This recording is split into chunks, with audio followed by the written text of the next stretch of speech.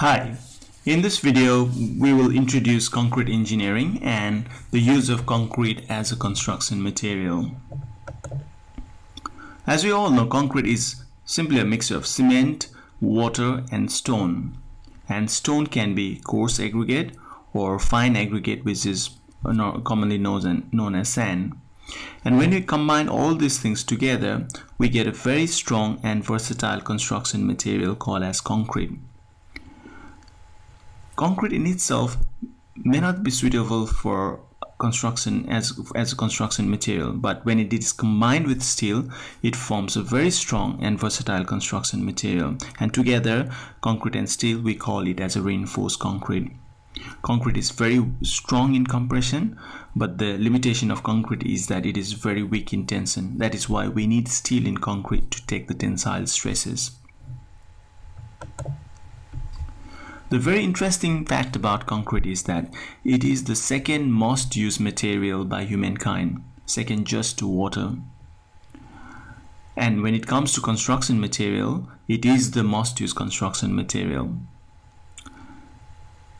Just to put this in perspective, over 25 billion tons of concrete is used worldwide every year.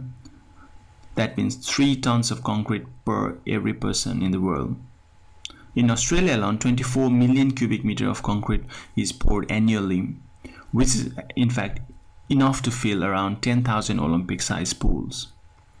Now, this sheer volume of concrete that we use every year is what makes the concrete the very important construction material. And as civil engineering students, we need to know about concrete and need to understand the concrete better.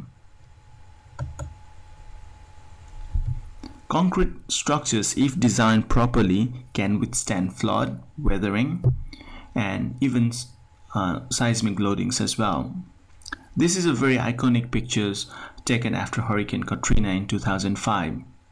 As you can see, most of the buildings built with different construction material like timber and other materials have been completely swept away by the flood. But the only structure remaining is the concrete structure.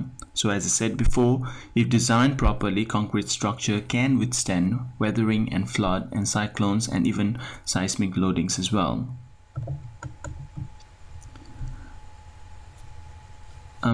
Looking at the way concrete can be used, it can be divided into two types. One is reinforced concrete, as we talked about earlier. Reinforced concrete is basically the combination of concrete and steel. And the second one is pre-stressed concrete, where the steel is stressed. There are specific advantages of stressing the steel in concrete structures. We'll talk about that one when it comes to the pre-stressed concrete. And when it comes to the construction technique itself, there are two types of concrete structure. One is cast in situ concrete structure, another one is a precast concrete structure. Cast in situ concrete, as the name suggests itself, the concrete is poured at the site itself. As seen in the first picture, concrete here is poured at the site using a pump, and this is for the construction of tram station in Gold Coast in Australia. And the second one is the construction of footpath at James Cook University. Again, the concrete is being poured at the site itself. And this figure also shows cast in situ concrete for a building in Townsville, and the concrete is being pumped to the top floor for the construction of cast in situ slab. And another construction technique is precast concrete structures, where the concrete is cast in off-site, mostly in the factories, and then the precast concrete structures elements are being transported to the site for assembly. So as you can see in the first picture, the slabs, columns are precast elements, and they are being transported to the site and then being assembled there.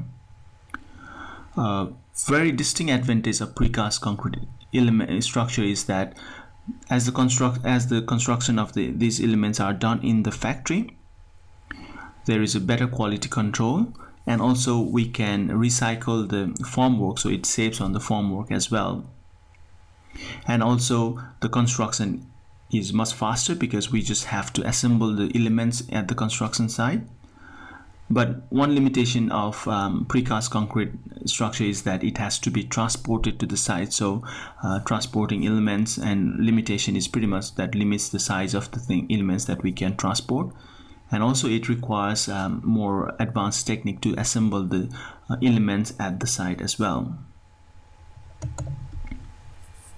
Now, talking about the concrete structure, of course the most famous concrete structure is Burj Khalifa building in Dubai, and it is the tallest structure in the world at present, and it is made of concrete and reinforcement.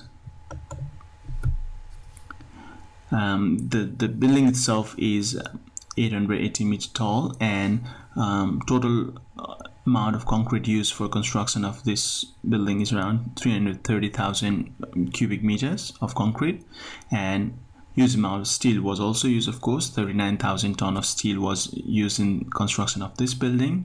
And another interesting fact during the construction of this building is that the concrete was pumped 601 meter vertically up for the construction of higher floors. So this set the world record of maximum height concrete was pumped.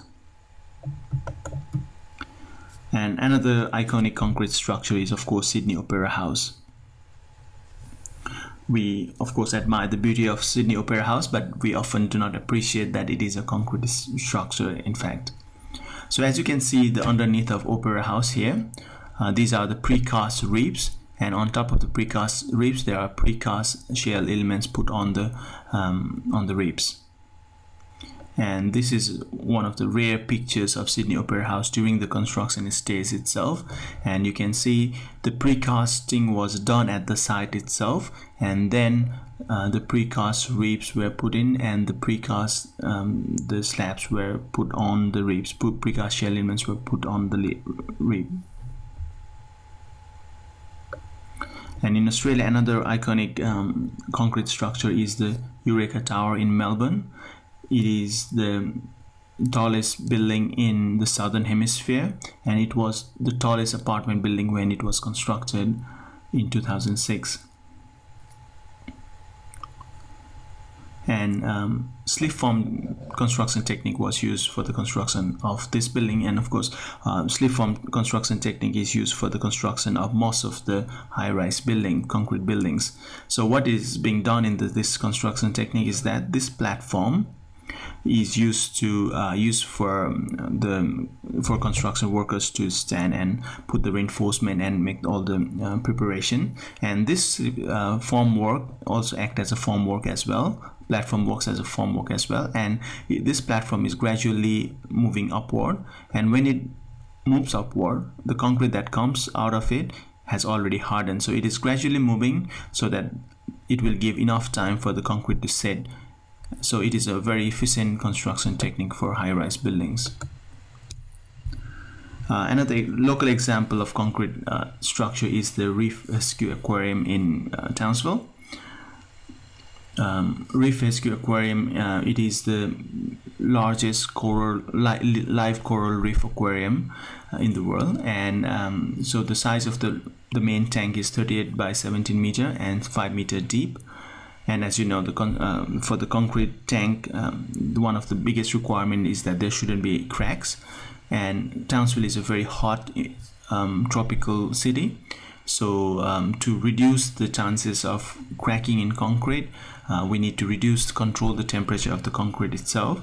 So liquid nitrogen was used to control or reduce the temperature of the concrete. Liquid nitrogen is being pushed into the concrete tank, as you can see here, which helps to reduce the temperature of the concrete. This is done to prevent the cracking in the concrete. And concrete is of course used for construction of bridges, piers, decks as well. And as you can see, it is an example of a reinforced concrete piers in the bridge. And when we talk about the bridge, a very iconic bridge, reinforced concrete bridge, is the Millau Viaduct in southern France. It is the tallest vehicular bridge in the world at present, and in fact one of the piers of this bridge is in fact taller than the Eiffel Tower as well. And Three Gorges Dam is another example of the magnificent concrete structure. And pre-stressed concrete TV tower in Germany, this is the first pre-stressed concrete TV tower. So concrete can be used for constructing these different kind of structures as well.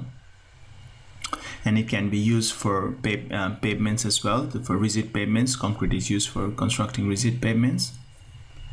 So as you can see here, concrete can be used to construct different kinds of structures. And let's have a little bit look into how the concrete structure can fail as well. So these are some examples of failure in concrete structures, and this is again another iconic picture of from Kobe earthquake in Japan. It is the failure of Hanshin Expressway in Kobe earthquake. This is another view of the collapse of the Hanshin Expressway. As you can see, a large portion of this expressway collapsed during this earthquake. There are different reasons that are attributed to the collapse of this bridge, but one of the reasons given is that there was a soil structure interaction during the earthquake. That means the soil, the piles, and the structure interacted, and means there was interaction between that during the earthquake, and that was not accounted for during the design of this bridge. And this Kobe earthquake marks the transition of the Japanese design code. A lot of lessons were learned from this earthquake, and the concrete design code had a significant change after the 1995 Kobe earthquake in Japan. And when we are talking about the earthquakes, another big earthquake occurred in New Zealand in 2011 on February 22nd. It was a 6.3 magnitude earthquake, and the casualties were 111.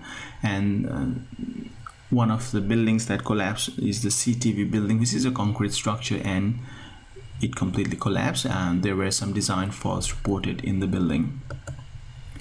And one of the most recent earthquakes is 2015 Nepal earthquake, and where we saw quite many collapse of quite many concrete structure. This figure here, a quick glance, it looks like the building is fine, but if we look closely, we can see that the ground floor has completely disappeared. This typical kind of failure is what we call as soft story failure.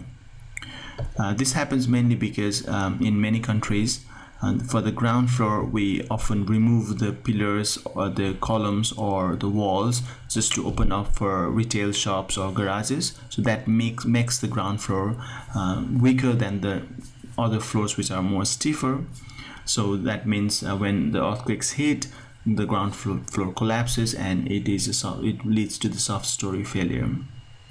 And second figure here is the pancake failure of the whole structure, concrete structure here.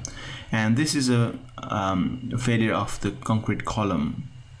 When we are designing a concrete building, we do not want concrete columns to fail, but here, as you can see here, the concrete column has failed, which has led to the collapse or damage of the whole building, critical damage to the whole building. We'll talk about this kind of failure, what leads to this kind of failure when we are talking about the concrete columns. So that is just a very general overview of concrete and use of concrete as a construction material. Now in the next videos, we'll talk about more about concrete in detail, concrete as a material in detail. Then we'll look into how this can be used as for the construction of structures.